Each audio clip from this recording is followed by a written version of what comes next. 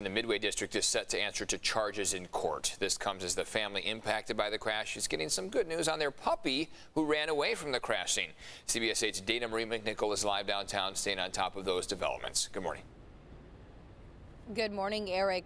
That crash killed 2 people out of 4 driving in a minivan, left the family absolutely devastated. We're learning more about the man who was driving in a separate car that crashed it. Police tell us he was driving drunk. That man is now sitting in jail this morning, facing aggravated vehicle manslaughter charges. Now, this all happened on Saturday night, Sports Arena Boulevard and Rosecrans Street. Police say 33-year-old Edgar Suarez Espinoza was speeding and driving drunk when he lost control of his Toyota pickup truck, hit the center median, and flew airborne into a Toyota Sienna van carrying 4 family members. 23-year-old Ahmet Alwari and 81-year-old Swad Al-Samari were in the back seat and died at the scene. The driver of that minivan survived but lost his older brother and grandmother. Of course, an extremely difficult time for this family.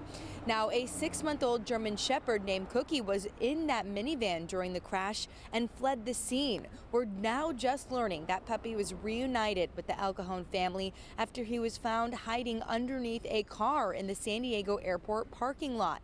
The dog's owner, Abdullah Al-Lari, was overcome with emotion when seeing the dog for the first time since the night of that fatal crash.